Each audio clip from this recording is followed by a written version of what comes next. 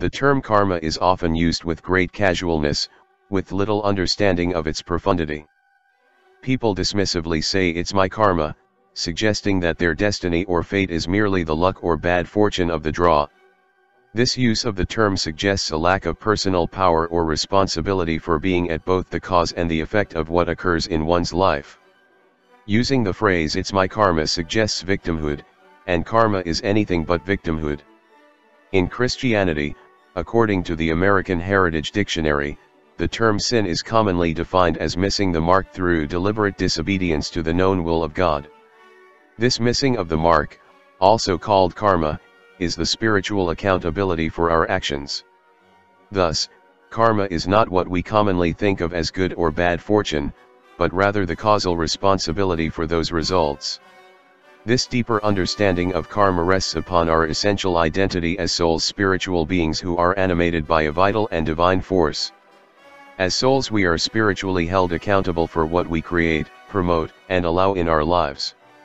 We are constantly in the process of accruing and or balancing out karmic debts of responsibility for our creations. Karma is not physical, it is spiritual, and we carry karma forward through time within a given lifetime or, as some believe, from one lifetime until the next. Once accrued, the balancing action of karma plays out on the stage of our everyday lives through our bodies, thoughts, feelings, relationships, circumstances, and experiences. The name of the game of life is to pay off our karmic debts rather than accruing new ones, so we can come to know ourselves and others as divine beings and enter into the consciousness of God. Just as gravity is a law of the physical world, so is karma a law of the spiritual world. We are held responsible for our actions and, more precisely, for the intention of our actions. This responsibility exists within the context of an individual soul's relationship with God.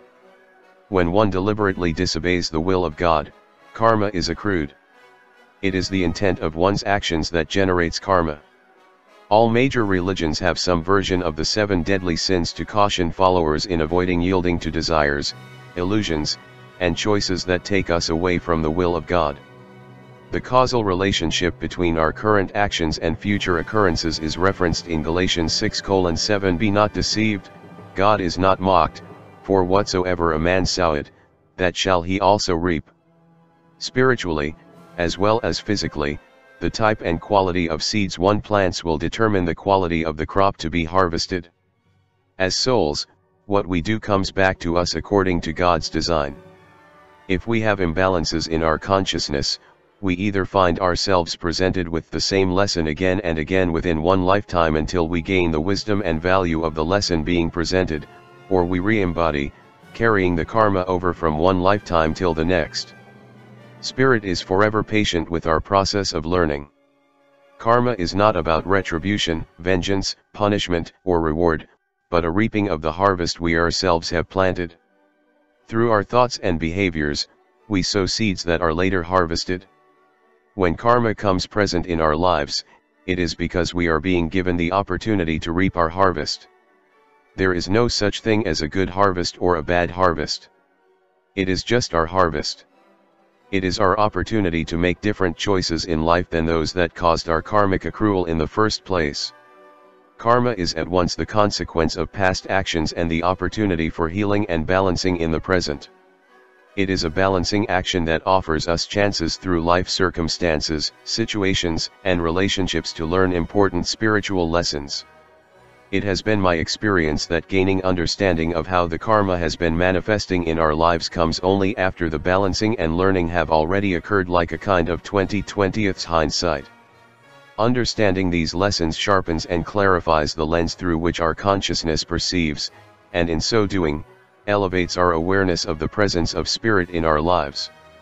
If you espouse the belief that this world is somehow a classroom and we, as souls, are here to learn, then you probably appreciate the law of karma as an exquisite design to tailor our lessons to our own personal needs. The irony is that the personality and mind of our ego self is subject to a higher authority when it comes to determining the nature of the lessons to be learned and how and when they will be taught. If you believe in God, you probably think that the unpredictability of karmic payback is pretty smart too. While we are in total control of whether or not we create new karma for ourselves, we don't get a say in how and when payback comes. So, a worldview with God in it is rather like being a kid trying to behave because Christmas is coming. You know your behavior has consequences and that you are accountable for your choices. The goal here is not to have an absence of karma. We are here because we have karma to work out and lessons to learn. However, learning our lessons and seeking a healthy relationship with God seems to be a really smart strategy.